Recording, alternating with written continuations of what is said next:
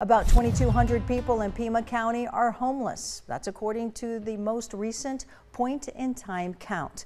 But they will not be the only ones impacted by an upcoming Supreme Court decision. Oral arguments just finished in the case against Grants Pass, Oregon, a small town that wants to make it illegal for people to sleep on public land. Homeless people who sued call that cruel and unusual punishment. The implications of the court's decision will stretch far beyond Oregon. 13 finder Brooke Wagner has been looking into this. Now, Brooke, how could the ruling affect Pima County? Well, some say it could make our streets safer, while others say it will criminalize being homeless. 13 News just reported the Tucson City Council is drafting an ordinance banning camping in washes to protect people and the environment. But leaders are biding time, cautiously awaiting this ruling. Tucson's homeless encampment protocol is initiated when a camp poses a public safety, criminal, or health threat. The city can respond with cleanup, outreach, or enforcement.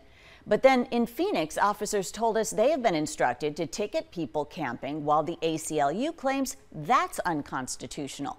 A federal court ruled a couple of years ago that the city cannot enforce any camping bans when there aren't enough shelter beds. And that's exactly the situation the Supreme Court is looking at. But homeless advocates say a ruling for the city could criminalize being homeless and set back solutions.